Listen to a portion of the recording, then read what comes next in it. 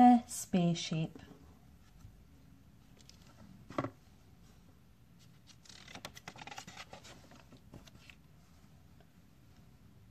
Floppy went to sleep and he began to dream.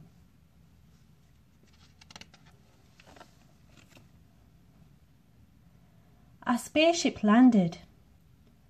"Wow," said Kipper. "A real spaceship."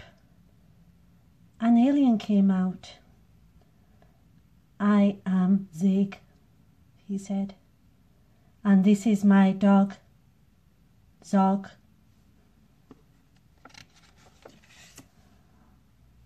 "Let's go into space," said Zig.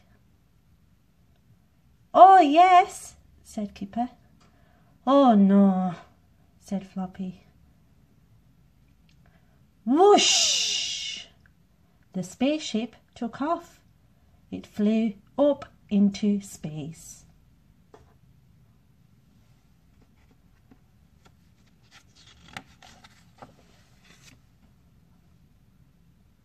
"What's that?" said Kipper. "Oh no," said Zig. "Fireballs."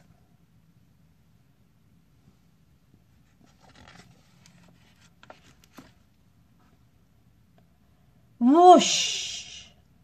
Suddenly there were fireballs all around them. "Help!" said Zog.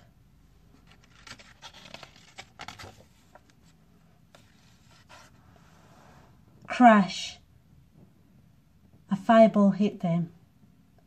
The spaceship began to spin around. Zig and Kipper bumped heads. "Oh, my head," said Kipper.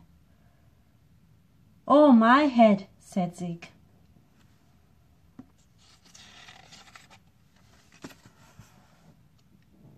Floppy saw a very big fireball.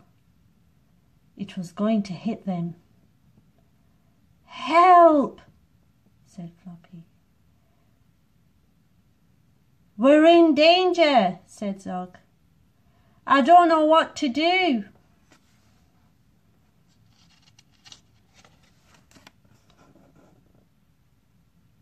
"I know what to do," said Floppy. "I can fly the spaceship." Zoom!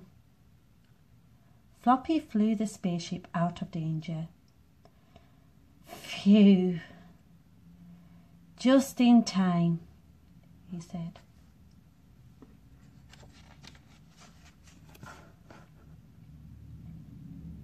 "Well done, Space Dog, Floppy," said Zig. "You saved us." Let's think about the story. Why did Floppy dream about space?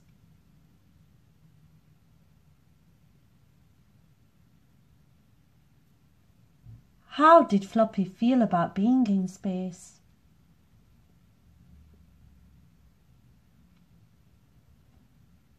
Why did Floppy have to take control of the spaceship? And how did he know what to do?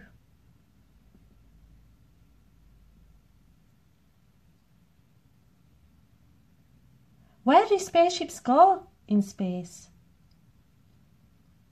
Where would you like to go? Thank you for listening, children, and join us again for another story next time.